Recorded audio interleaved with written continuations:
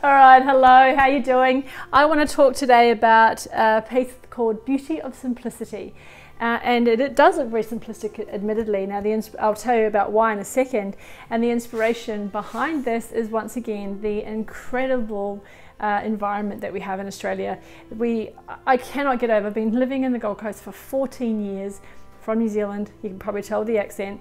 Anywho, 14 years in the Gold Coast, and I still can't get over how we can be so dry and so arid and just everything looks dead, and then within one day of rain everything springs to life.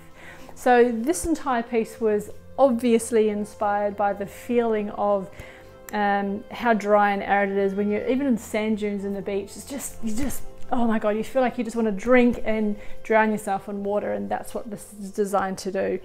I've used all sorts of things in here. Once again, I'm a bit of a mixed media fan, so we've got real sand, we've got acrylic paint, texture pastes, and glitter, of course, it's becoming my little staple, glitter in most things. And I've done multiple, like with the sand, for example, you can see texture coming up in different places.